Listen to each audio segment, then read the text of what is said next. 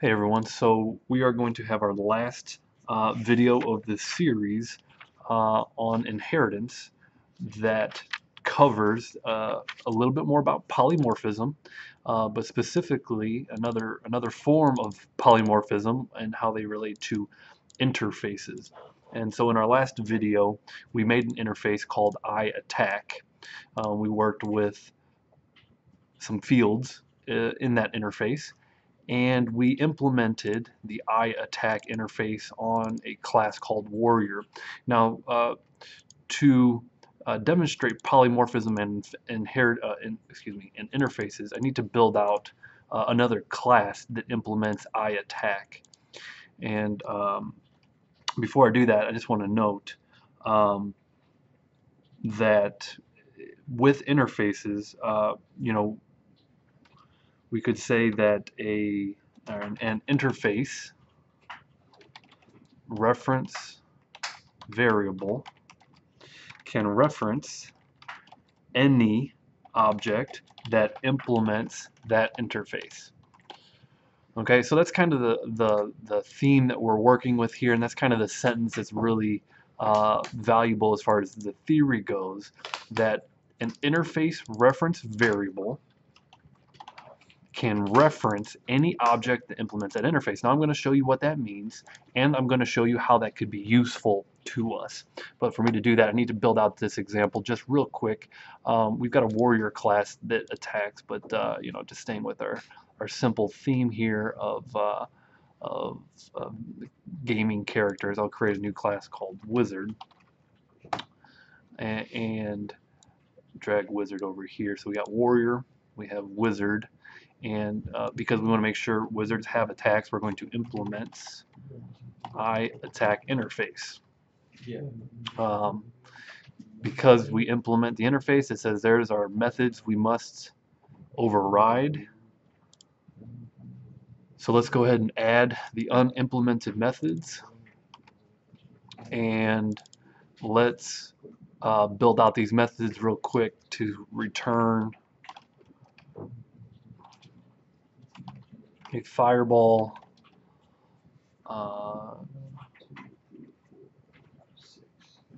causes 1 damage.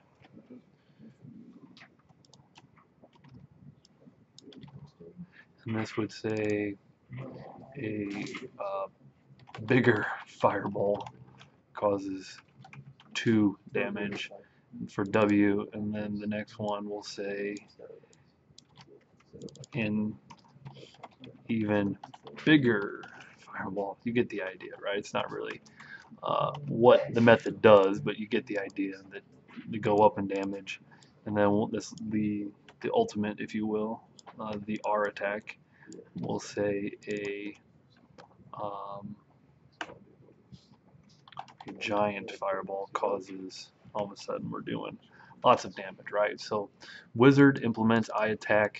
All the attacks are fireballs, and they all cause some amount of damage. Okay, now to go back to the demo now, we say that an interface reference variable can reference any object that implements that interface. So what does that mean? That means that our interface, iAttack, we'll call this tune 1, like, equals new warrior. And this is a valid instance of a reference variable. This tune1 can be a new warrior. You could say iAttack tune2 equals new wizard. And both of these are valid because wizard implements an iAttack and warrior implements the iAttack interface. So these are both valid references to an iAttack reference variable. So how could you use that, right? So I just wanted to demonstrate that these are valid in code. Well, and then what you could do here is, since tune1 is a warrior, we could say system out println tune1 dot qattack, And since 2-1 references a warrior, it'll call the Q attack of warrior, smash for however many damage. If we change this to tune 2 references a wizard, and you can see then the fireball causes 1 damage. So we can use this in our methods as well. And so let's go ahead and write a public static void method that that is simply called mash attacks. Like you get all the Q, W, E, and R, right? You're going to do all your attacks when you call this method, just one right after the other. And this is going to accept an I attack reference variable, and we're just going to call this tune.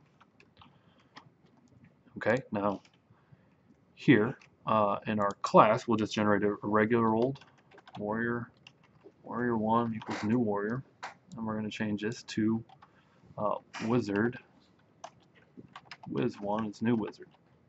And so we create a regular object as we have in the past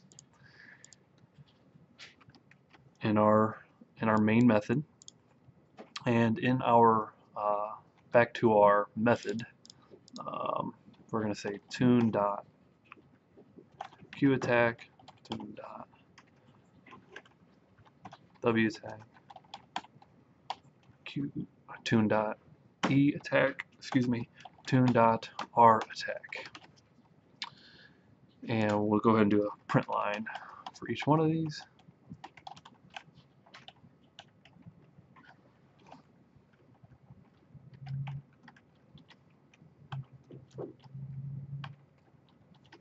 Q, W, E, and R.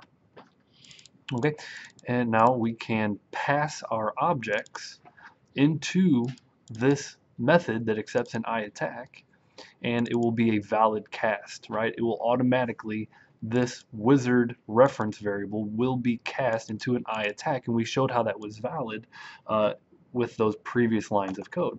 So if I go ahead and call mash attack, and I pass it warrior1, pass it the warrior1 object into the mash attack, it gets cast into an I attack reference variable called tune, and then now this tune references the warrior. And if I go ahead and run that, you could see that it does all of the damage for the warrior. Now all I have to do is change the object that we passed this method to wizard1, and wizard1 I attack now tune references a wizard. Again, this is polymorphic behavior. This